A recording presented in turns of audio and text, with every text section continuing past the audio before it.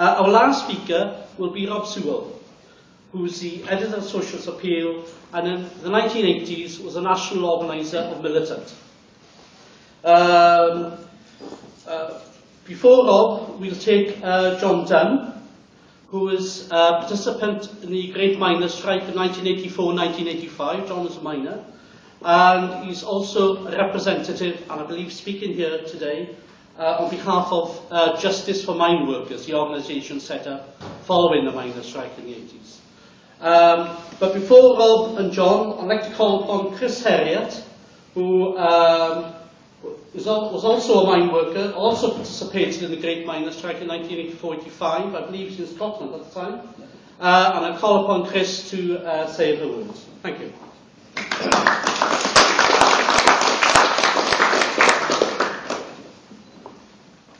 Well, Comrade Chairman, ladies and gentlemen, brothers and sisters, fellow comrades, the bitch is dead.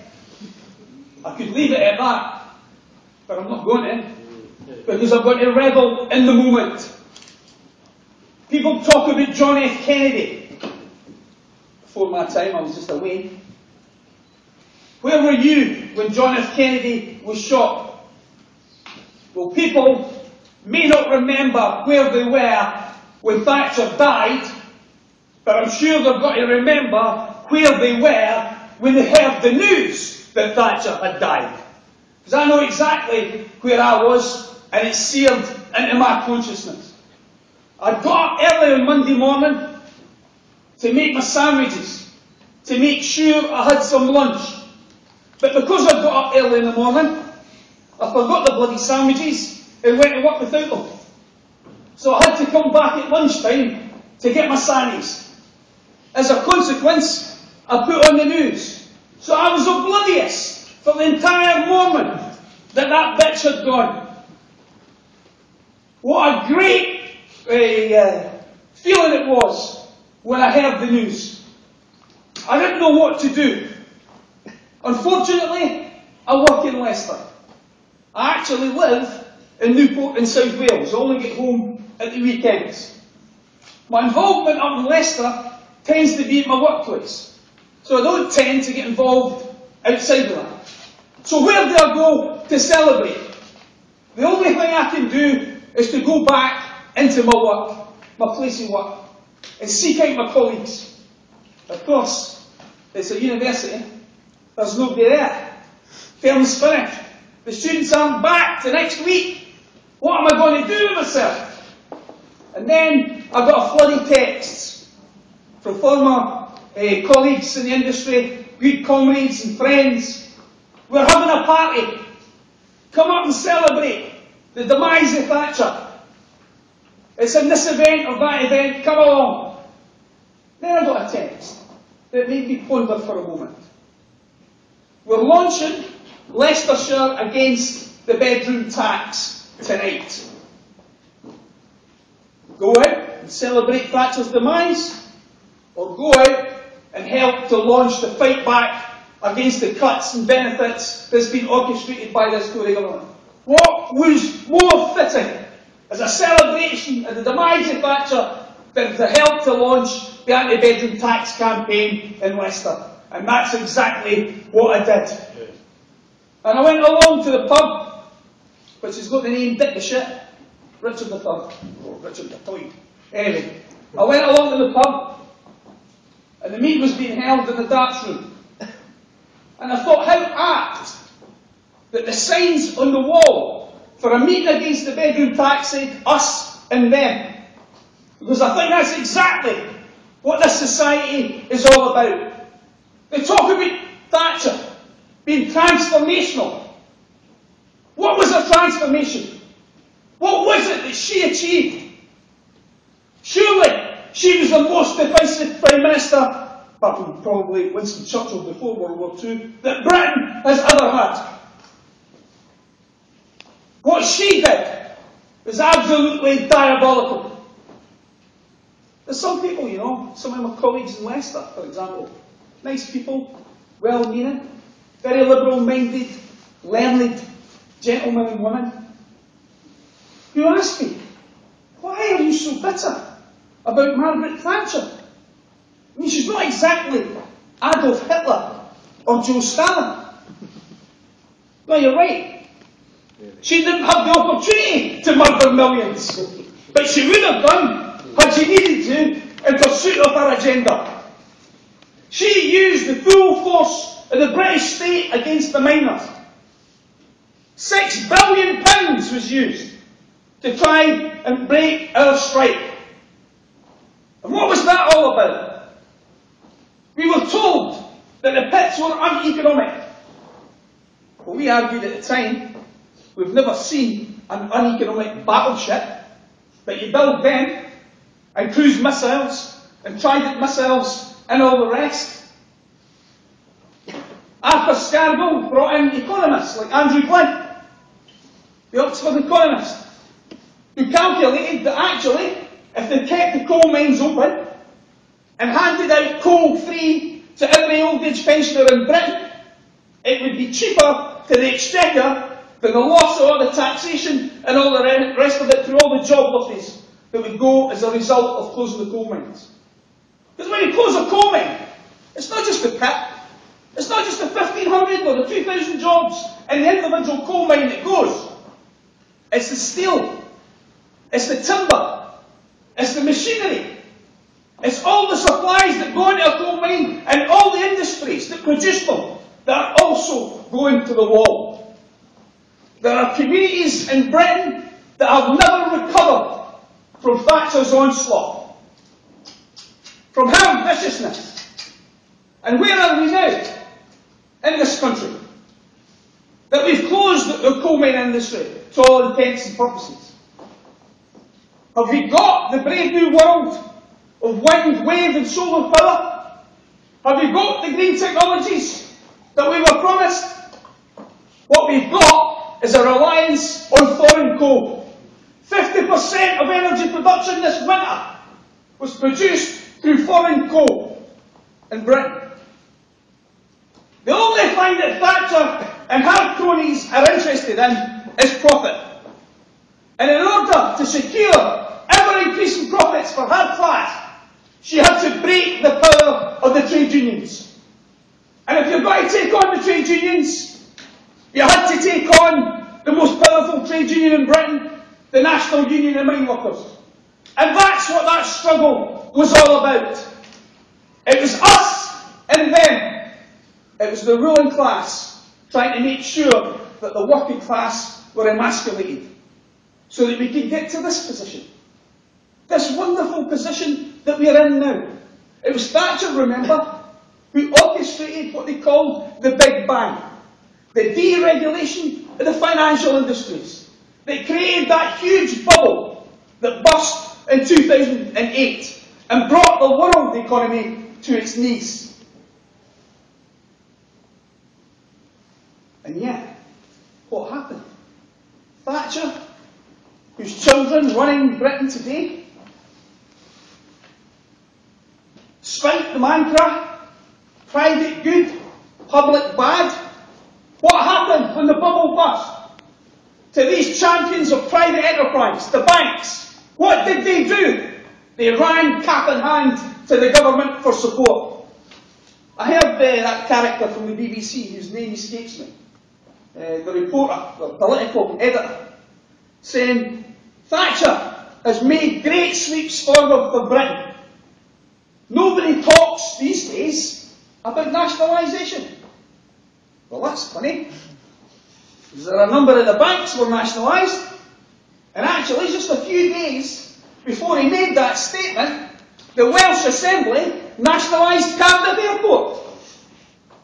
Capitalism cannot survive without leeching off the state.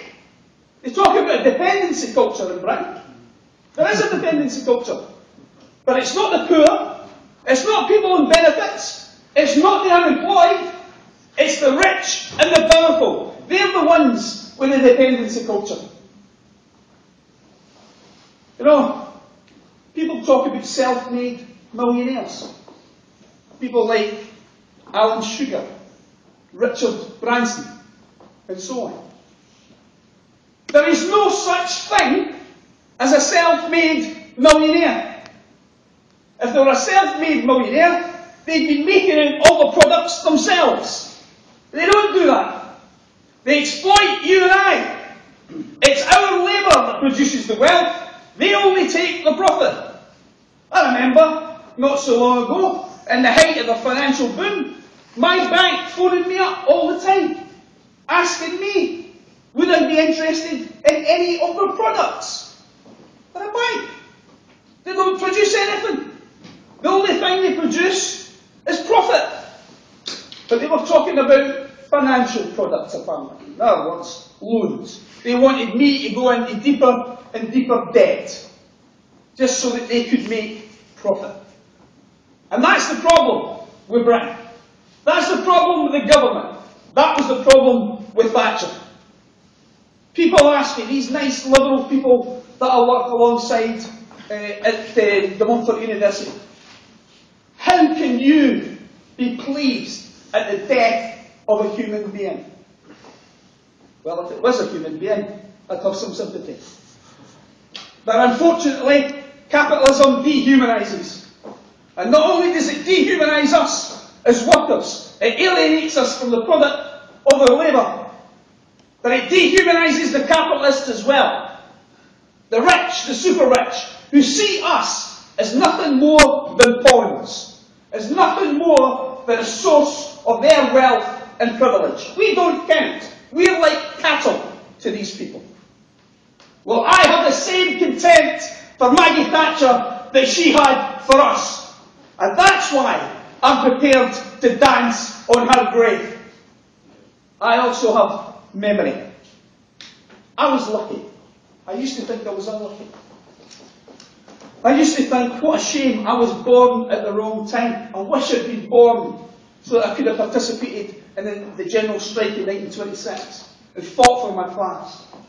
I wish I'd been born at the time of the Spanish Civil War so I could have gone and fought against Franco and all the rest of it.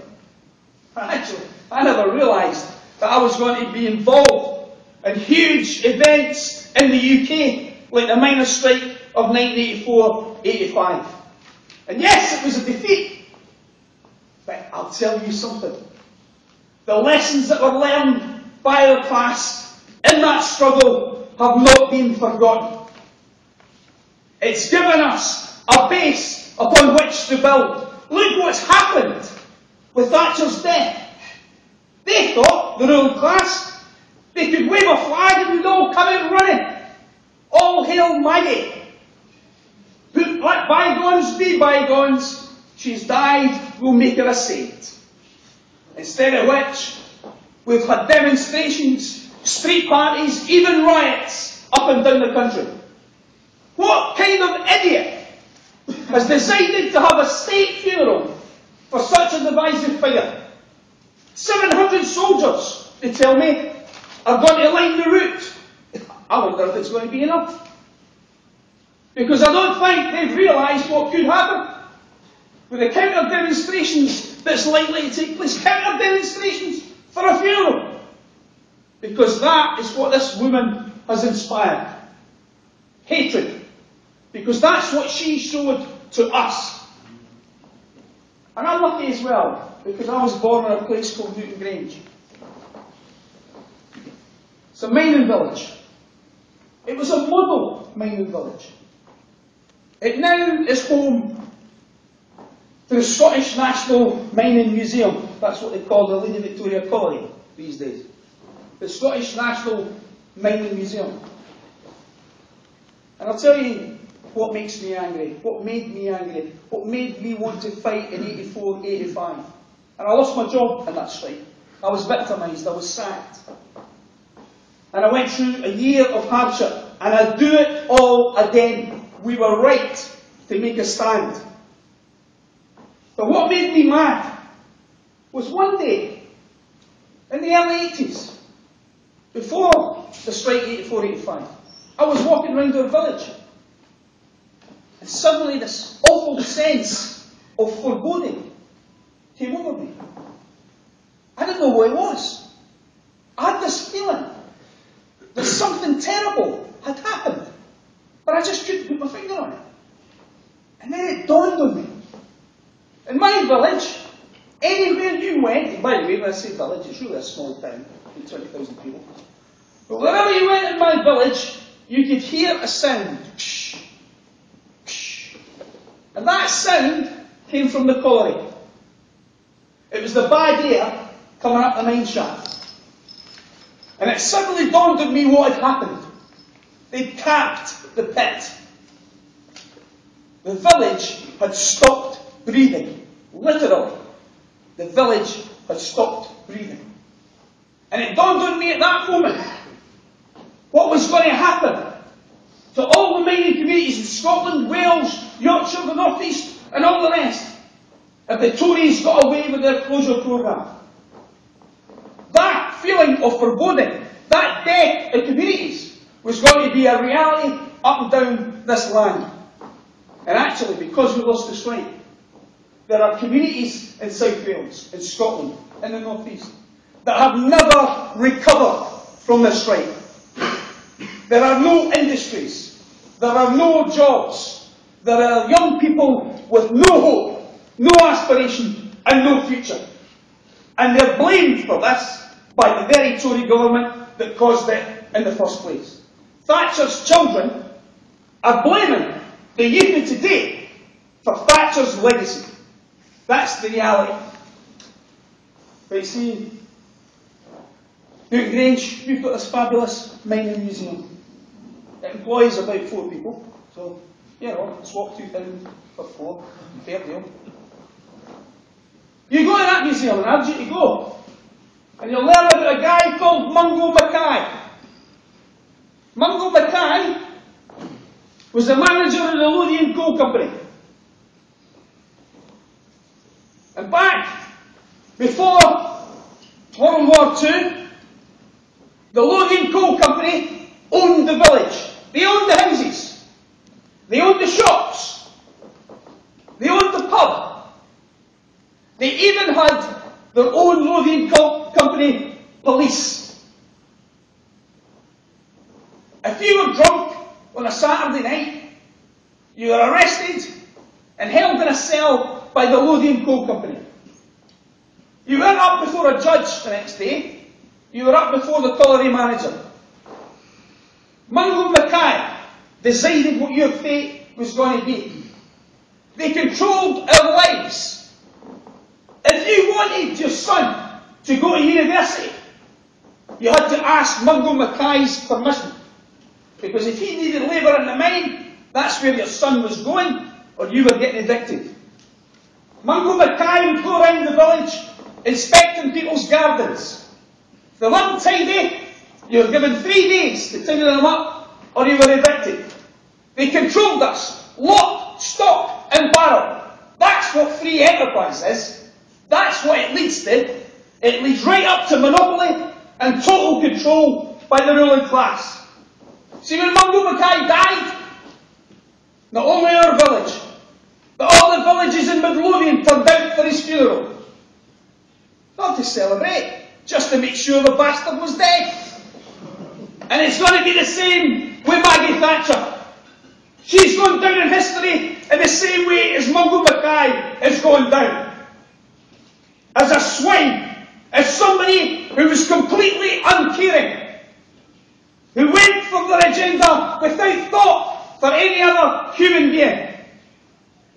I just wish that our leaders in the labour and trade union movement were as resolute in defence of our class as Thatcher was in defence of hers. But it's not enough for us to say, ding dong, the witch is dead. It's good. I'm glad to see it's top of the iTunes charts. And it's number 6 in total. And we'll leave it to effort, we can get it to number 1 overall. But that isn't enough. What we've got to do is say, right, 1 down, let's get rid of the rest of these bastards once and for all. Let's get rid of capitalism and let's bring in a socialist system of society.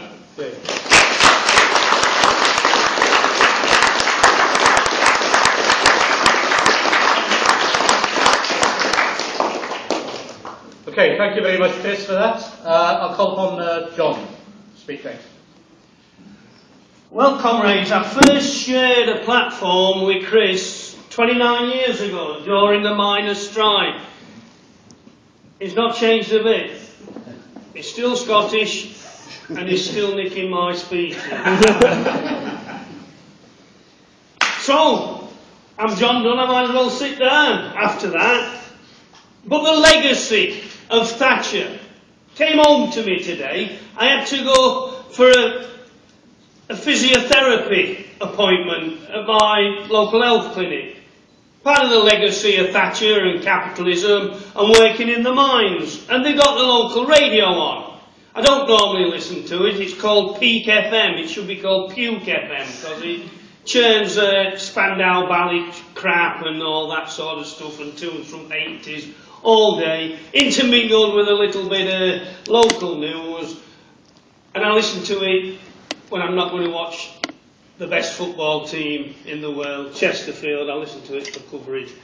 That's all. But today it made me prick my ears up because somebody had done a survey in Chesterfield and they found that 50% of the people of Chesterfield who are in work are working considerably longer now than they did this time last year. 50% of the workforce are having to work longer and harder to make ends meet. That is a continuum from the defeat of the miners, not during the strike. We weren't defeated, we went back undefeated. We lost the aftermath, if you like. But that is a continuum from that day to now. The smashing of the trade union movement, the erosion of workers' rights, mean people work longer for less pay and suffer as a consequence. Chris is right. The ruling class misjudged things. I think this week they've actually been shaken. Because as he rightly says, they thought we were all going to get our little Rule Britannia flags there and it'd be another Princess Diana. I weren't that bothered when she went either. One day and a few more royal parasites too were my attitude. Well, they thought they'd really fallen for their own propaganda about this gigantic towering figure.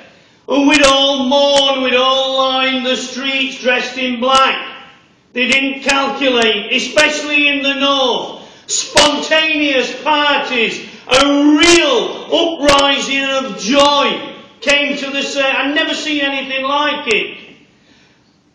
Chris says he'll always remember where he was the day he heard the news. I was sat at my computer. I'm not very computer literate. I was actually trying to get the Tipex off the screen from all spelling mistakes I'm making emails. I heard something on Sky News. And I looked in and that little news flash thing at the bottom. Thatcher, dead. I jumped for joy. I kept flicking through news channels, trying to find more detail. Then the sad news came. She passed away peacefully. I wanted her to die doubly incontinent. I wanted her to die racked in pain. And I wanted her to experience some of the suffering that they've imposed on my communities. Can't have everything, I suppose. Now, we don't normally get carried away. We don't normally say all the ills of society were caused by individuals. We know different to that. But this woman, more than anybody, encapsulated capitalism at its most rotten, greed at its most rotten, and the ruthless pursuit and use of power. So no wonder that working class communities rejoiced. I got so fed up of the news coverage, I decided I'd go and watch some paint dry. It'd be marginally. So I decided to decorate a bedroom. It's well documented, it's on Socialist Appeal website, so it must be true. So I start painting a wall, and then the phone keeps going. I end up with a mobile phone covered with magnolia emulsion, because I've seen grand designs and all that. I know what you do to smart your house up. I end up with a wall that has dried so it looks like the damn touring shroud. So that she couldn't even die at a convenient moment for us. So I'm looking, if anybody wants to do something constructive and aren't quite sure how to commemorate her funeral, come and paint that damn wall, please, for me. Because every time I walk in, I've got this memorial to Margaret Thatcher. I don't mind, but I'm hoping to sell the damn thing eventually. Anyway, Margaret Thatcher's legacy. Let me tell you about what happened. Chris has touched upon it. 1984, our strike. Like Chris, I was arrested.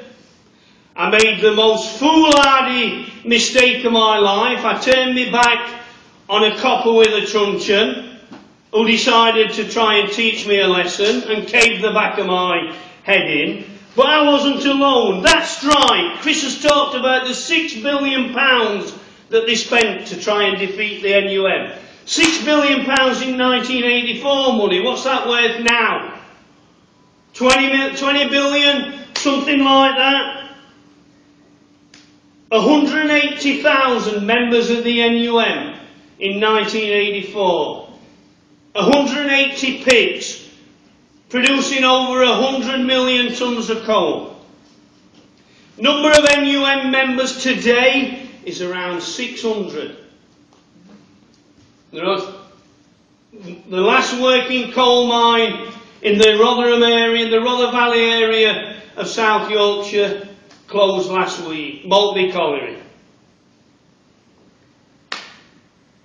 All those people, all those communities, just thrown on a scrap heap, sacrificed on the altar of bare, naked capitalism. Look at the figures of what they did. 11,000 of my colleagues arrested in one strike. Can you imagine that? Rings of steel around whole villages. This woman who they say, well, she won 3 elections. I actually been interviewed a few times by local media. Did a couple of slots on local radio and said, well, she must have been popular. She won 3 elections. So I pointed out that to win 1 election, the SDLP split away and split the Labour vote. Another election was won on the lives of people slaughtered in the Falklands in order to win a war to become popular. And on the other one, she was up against Neil Kinnock. And as I said, my grandson could have knocked him over. So, forget about all that. Let's go back to the strike. Number of miners, like Chris, sacked 966. We still raise funds to give their families. Some of them obviously have passed on, some found work elsewhere, but we still raise funds to give a little bit of a Christmas treat to families of people who have never worked for 31 years, remembering the year of the strike and that. We're still having to do that. Number of miners injured, including myself, over 7,000 injured, hospital. 2 miners murdered. Dave Jones, a young lad of 24, killed on the picket line at Ollerton. Now, we've recently had a Tory minister who somebody said he'd accused the police of being plebs. Immediately there's been an inquiry. David Jones died 29 years ago fighting for his union, and there's never been a proper inquiry into his death. Joe Green, an older picket, died crushed under a lorry at Ferrybridge Power Station. When police told scab lorry drivers, drive straight through, they're only pickets. They drove straight through Joe Green and crushed him. Where were the press mourning these people at that time? We were the enemy within, we were hooligans, we were violent. And today, Chris has mentioned the song from, what's it from? Is it from The Wizard of Oz, right? That looks like, there's going to be, the BBC have got a dilemma. Should they play it? Because it might be disrespectful. The BBC had no problem reversing the footage at Orgreave to make it look like my comrades had attacked the police. When they showed that film sequence in reverse order, what was actually a police riot and almost a massacre of our comrades, the BBC deliberately switched the order to make it look as if we'd attacked the police. Took them 10 years to apologise. No quandary about whether they did that, but they have a quandary about playing a record that people have bought. And again, that sums up this great leader that we're in mourning for. Street parties, people buying records, people buying t-shirts like this. Have you ever known that? For somebody supposedly a great statesman. And one of the questions that the local radio asked me were about being disrespectful to the dead. Because she's got a family. And I said, well, I noticed Mike's had to fly back. He weren't even at a bedside. Probably overseas causing some military coup somewhere. Or something like that. Disrespectful. Now, I go back to when my father died. And one of the things of sadness I have is that my dad didn't live to see this woman die. Wasn't a political animal, my dad. But he spent the 80s racked in pain waiting for a hip replacement. He spent the 80s watching his two sons attacked on picket lines, being driven back to work. He would have revelled in her death. But when my dad died, he left me some funeral wishes. No religion. For some reason he decided not to be buried with my stepmother. I don't know why, but he decided he wanted cremated. Wanted me to do his funeral oration. So I did all that because I respected his wishes. Now I think that Margaret Thatcher's family might be a little bit disrespectful. She's having a state-funded funeral. This woman who didn't believe in state intervention. This woman who believed in privatising everything. Her family are letting us all spend 10 million quid. I suggested to the local media that perhaps they should follow her wishes and put it out for tender to the lowest bidder, because I could get a few mates together who pay for that privilege. But they're not even burying her, I understand. They're going to burn her. And I ask myself, is that perhaps because her grave might become a focal point? That it might be a bit like Jimmy Savile's, who incidentally was a good friend of hers, and that people might attack it and vandalise it and things like that, and they're going to send her up in smoke to get rid of all trace of her so we don't have a focal point to protest. Now Chris has rightly said we have to remember the real legacy of capitalism. We have to remember the real legacy of Margaret Thatcher. And he talked about walking through his own town. I was born in a mining town that never recovered from the 1960s, when the local pits, Park House, Morton and all those closed. But at the time of the strike, Claycross was still a mining town. Not a nice place to live in, bit rough and ready, but it was a community. And like all mining communities now, it's what I call a 3D community. The 3Ds: dole, drugs and desperation. That's all we've got. We've got some of the most deprived wards in Europe, not even in Britain, around Chesterfield, as a result of what that woman's government, on behalf of the capitalist class, did to my industry. I worked in a pit, Markham Colliery. If you're ever going up the M1, junction 29A is situated right in the middle of what was Markham Colliery.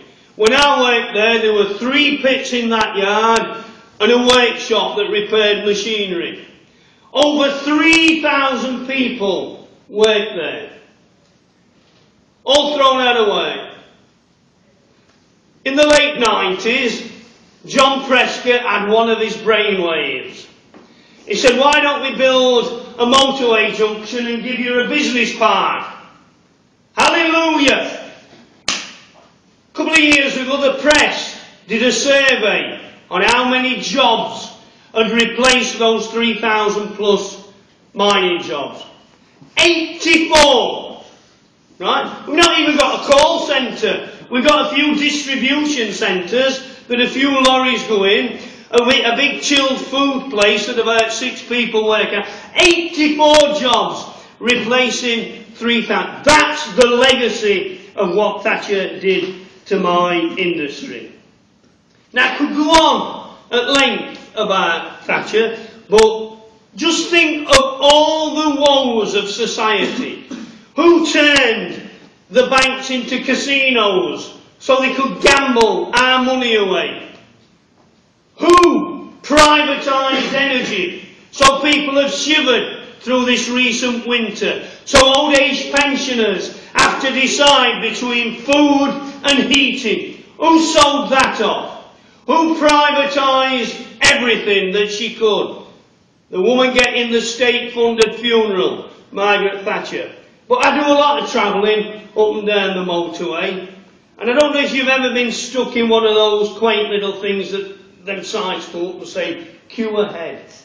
Margaret Thatcher even lifted the weight restrictions on lorries, so the foreign lorries that had a 38-ton axle weight rather than a 30-ton could use our roads and clog them up. So even road congestion's down to that woman.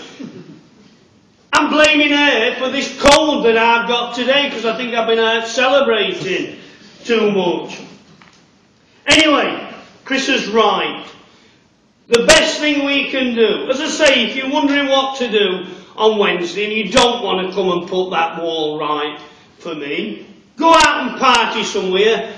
I'm hoping to get up to my mining colleagues in Durham who are doing it proper. They're going down to Easington Miners' Welfare. They've organised a hog roast. They've organised banners, bands and everything. They were going to hire a marquee, but they couldn't get one big enough.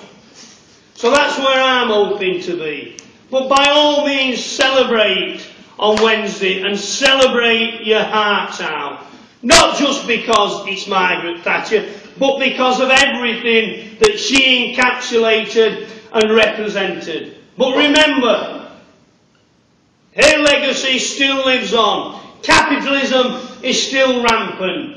And as Chris said, unfortunately, we don't have a leadership that looks after our class like she looked after hers. I was almost puking at some of the tributes that I saw from so-called Labour MPs to her. Apart from Glenda Jackson, who was just, I didn't even know she was still an MP. But suddenly she's woke up and said something. Might be the fact that I think she's not standing at the next general election that gave her the courage. But what we've got to fight for is a leadership capable of leading our class like she fought for hers.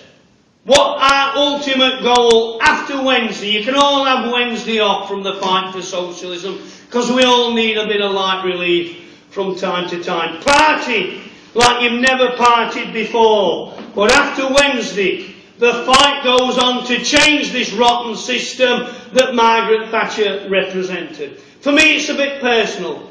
I mentioned Davy Jones. I always feel personal about that. 24 years old, went out one night, never came back. Never saw his kids grow up. Never saw his grandchildren.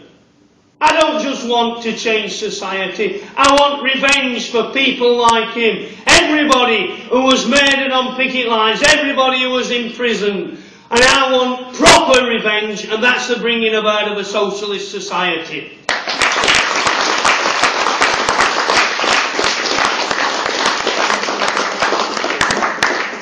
Thank you very much for that, John.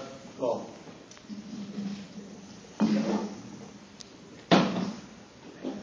Well, I don't know pigeon speeches, but certainly a difficult act to follow, as they say. I know John a number of years, and Chris, and particularly in the miners' strike. And the biggest battle that we had in Britain since the 1926 general strike. But I think it is true to say that we will never forget and we will never forgive on the basis of what has happened to our people, the working class people of this country.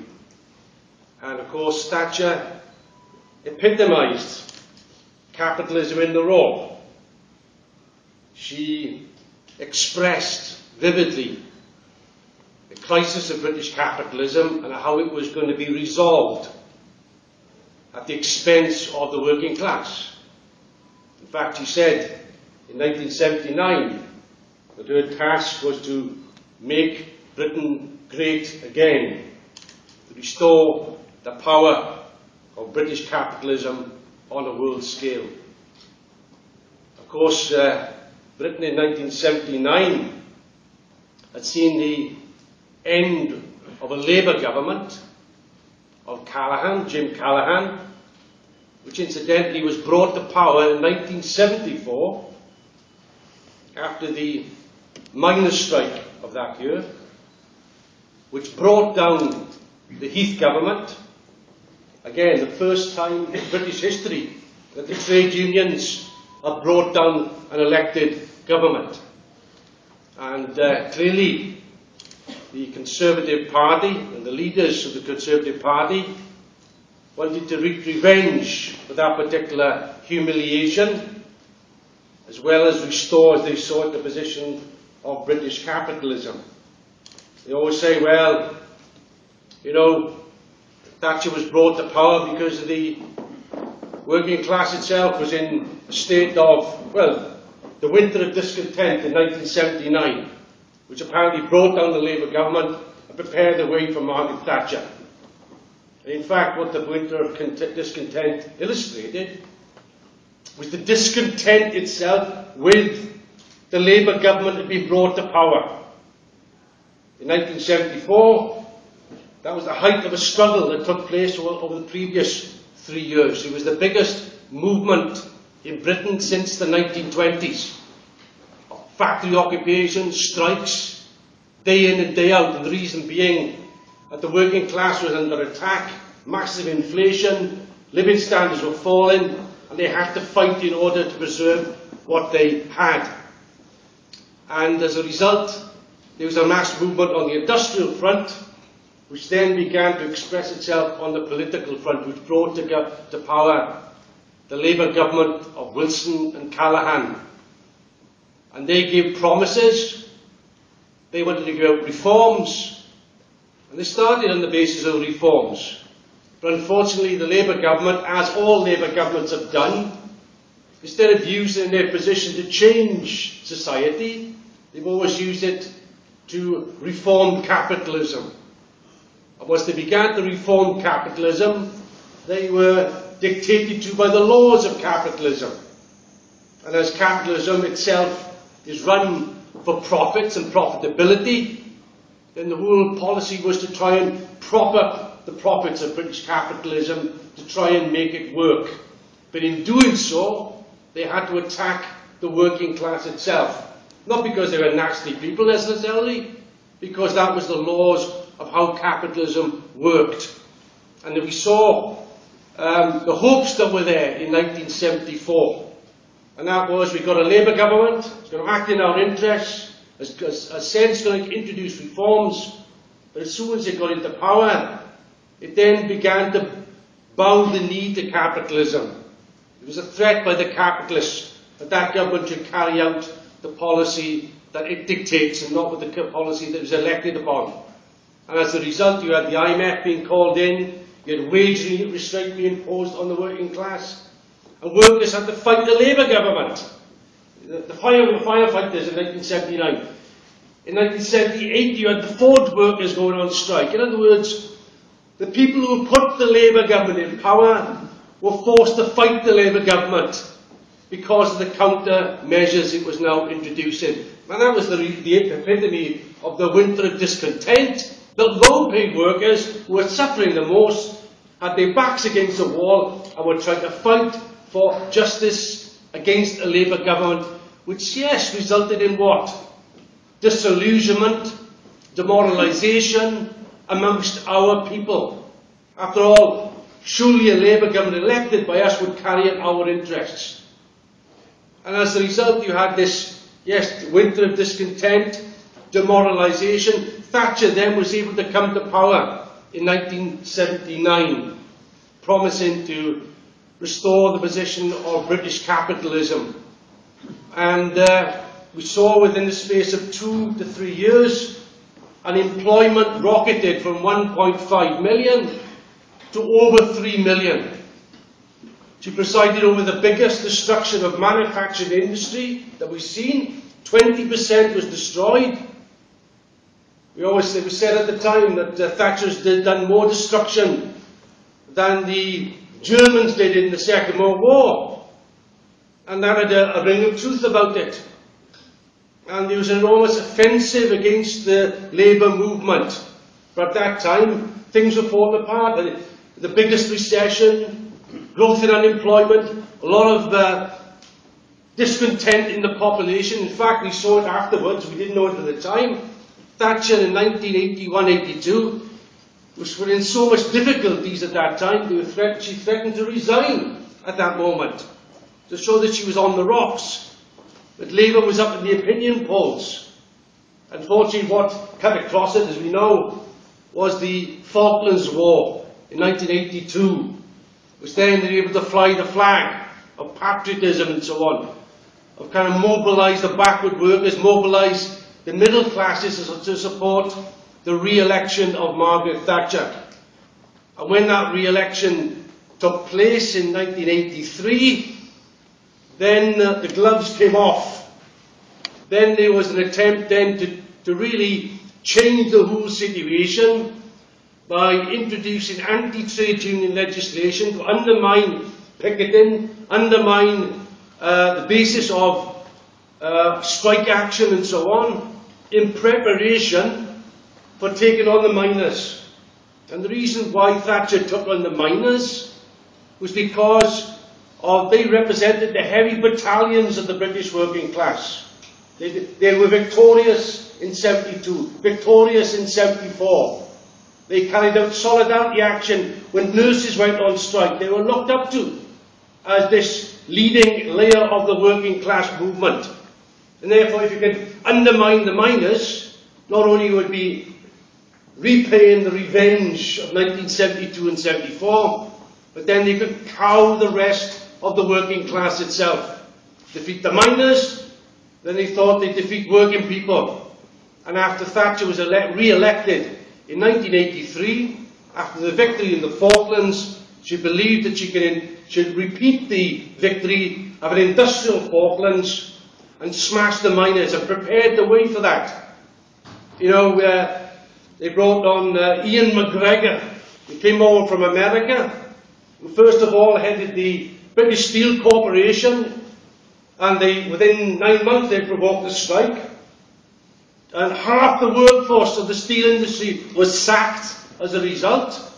And he was taken from steel and put as the national chairman of the British Coal Board in order to prepare the same thing, but in the coal industry. And all the strategy of the ruling class at that time was to weigh up how they could defeat the miners, how they could make the police force a national police force, how they could manipulate social security benefits. And all the things were put into play in order to try and take them on. As was said by John and others, that they even falsified the books, if you like, to ensure that Pitts was seen as uneconomic. And therefore, the scene was set for an onslaught, the biggest class battle you've had in Britain since 1926. And the only problem was, I think what was said here, that the miners weren't defeated. Thatcher thought they would defeat the miners in a matter of weeks. But on the contrary, it stiffened the miners, stiffened the mining areas. Why? Because they knew it was a question not of wages, but as defence of jobs and the community. If they went down, everything would go down. And therefore, we would say that these areas rose to the occasion. And particularly the miners' wives, I would say, that those who never played any role at all in trade unionism in the past, or politics or whatever, they rose to the occasion. And the miners' strike went on for 12 months, unbelievable. And it showed, therefore, the tenacity that was there. The preparedness for fighting all the way if need be was there. But we know it wasn't the lack of resolve of the miners that led to the situation. But it was the lack of resolve of the leadership of the British Labour movement. And I agree with John in that there's lots to be learned from the Thatcher period, because we know that we had also other struggles in the 1980s, which are a bit different. We had, for instance, the battle in Liverpool, led by the militant Labour Council, which was elected in 1983, and the policy was no cuts, no attacks on working people. The government has robbed us of hundreds of millions of pounds because they cut the money from the local authorities. We demand that back, and we will wage a campaign of civil disobedience in Liverpool, and we'll take it to the rest of the country to defeat the Thatcher government if need be. And they got concessions on the basis of a militant struggle. Unfortunately, you compare that to today, where Labour councils, in a scandalous fashion, have been prepared to accept and carry out the cuts of the coalition government. Liverpool refused to do it, and as a result was able to make not only by this was on the tops. The whole of Liverpool rallied to the cause of the council itself. Why? Because they first of all built 5,000 council houses at a time when Thatcher was cutting back on council houses. They created 2,000 jobs through job creation, and they also increased the facilities on health, on education and other social facilities in the city. In other words, workers saw them fighting back. And all Liverpool did was well, we've shown what can be done. We call on all Labour councillors to do the same. And other councils were attempting to get round their problems by increasing the rates. In other words, people should pay for their services, so increasing the money or burden upon them. And we said no, but they wanted to increase rates. But Thatcher then came back and said, hang on, we're going to rate cap all the local authorities. So that's put an end to that. And we said, okay, let's have a united front of all Labour authorities against the rate capping, which happened in 1985. 30 Labour authorities, including Ken Livingstone, Margaret Hodge, and all the others, Blunkett and Kinscombe Cole, were all for it. Yes, we're going to oppose the Thatcher government. And on the 11th hour, they all capitulated and left Liverpool isolated, and also of Lambeth itself. And as a result of that, they surcharged those councillors in Liverpool.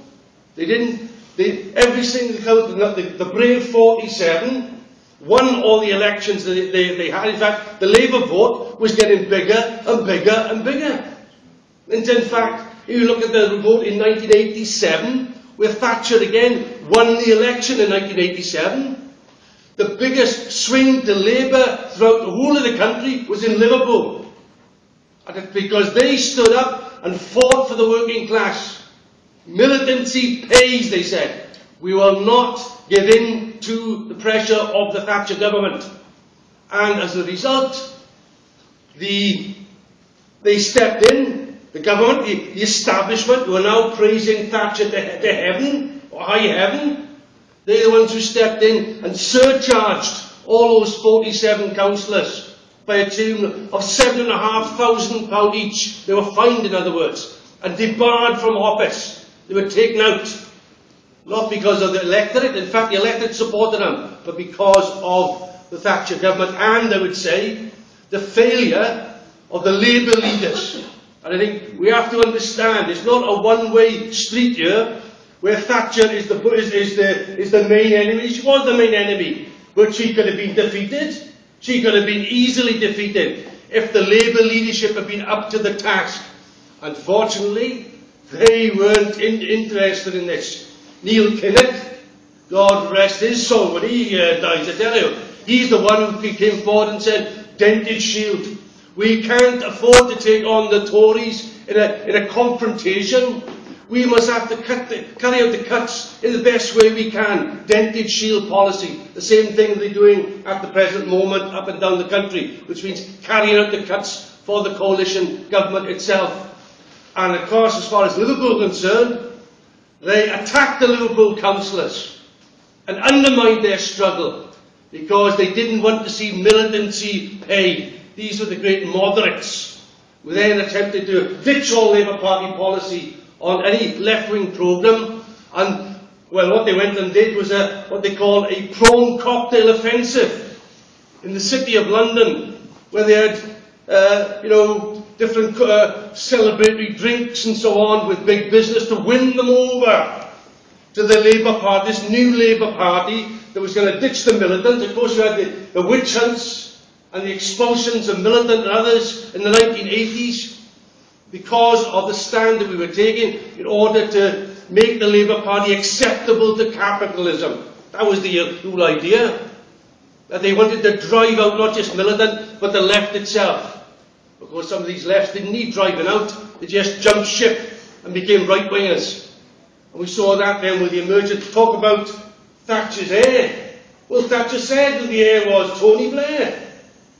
He's the man who's also the continuation of the Thatcher policy of making capitalism work, which means at the expense of the working class. It can't be done in any other way.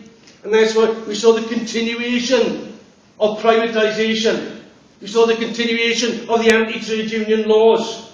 We saw the ditching of Clause 4, the socialist aspiration of the Labour Party. And Blair wanted to break the links with the trade unions as well. In other words, he wanted the Labour Party, he said, he wished it never had been created in the first place. He said Labour really should become more like the Tories. And that's what he bent over and attempted to do. In other words, continue where Thatcher had started, to emasculate the working class movement, if you like. And of course, in the trade unions, you also had new realism, class collaboration. After the defeat in 1926, you had that philosophy, and that's what the same in the 1980s. And the trade union leaders like Norman Willis and so on epitomised this particular trend, class collaboration. We can't strike. The working class is too weak. The working class doesn't exist. We therefore have to bow down to the market. And that was the philosophy of the trade union leaders, the labour leaders. And that's why we're in the mess we are at the present time. The working class has suffered a counter-revolution. Let's be clear about it. Compared to what we were before, the job security is gone. Stress levels are through the roof. 2 days ago they had a report about zero-hour contracts, which have been rapidly rising. In other words, you're going back to Victorian times. In fact, that's what Thatcher wanted. She praised Victorian values to make Britain great again. And of course, the way they did it was to smash British industry, because they weren't interested in investing, and rely on services, banking, financial services, property speculation, and all the rest of it. That's the reality you have at the moment. This is the mess we got at the moment. That's why British capitalism is very weak and feeble, as we saw by the crisis, the last crisis, where it was affected more than any other major capitalist powers itself. Therefore, the whole struggle must be, as was explained, yes, to fight for a trade union movement that represents the interests of the working class, and let's give due to the struggle of the miners of Scarborough and so on. They were prepared to fight to the end, and others were prepared to stab them in the back, like over Wapping and the dockers and all the other sections. There's a lot of crimes against the working class, but we learn the lessons of that. We need leaders in the movement who are not capitulate to capitalism, of class collaboration. We have leaders who are prepared to lead and to base themselves on the aspirations of the working class people for a better life. And that means to fight in that kind of way to the end, to the bitter end, not only in the trade unions, but also in the Labour Party. I think Unite is correct. The Labour Party was built for the working class. It came out of our suffering, our sacrifices, but have been taken over by these creatures, the Kinnocks and the Blairs and all the other tribe that's up the top, who now use it in their own career models, who are not interested in socialism because they have made their peace with capitalism. Responsible capitalism, says Ed, whatever his name is. Christ almighty, responsible. What the hell does that mean? Capitalism is there for the exploitation of the working class. Responsible or not, that doesn't come into it. And if you accept capitalism, you will accept the very logic of capitalism. That's what past Labour governments have done, and that's why they failed. And unfortunately, if Labour goes down this road again, they will also fail under those circumstances. But I think workers are fed up now. We're fed up to the teeth. And I think this backlash about Thatcher is an indication of the mood that's developing in society. People are pissed off. People have had their guts full. And this has just simply antagonised them more, in my opinion. And hopefully will, and I will do, there's talk now the TC organised a one-day general strike. First time since 1972, they've actually talked about it. First time since 1926, they've actually done it. And that's the kind of mood change that exists in Britain and throughout Europe and the world for that matter. So the idea of socialism, yes, is not dead and buried with Thatcher. On the contrary, it's been revived on the basis of events and the crisis of capitalism.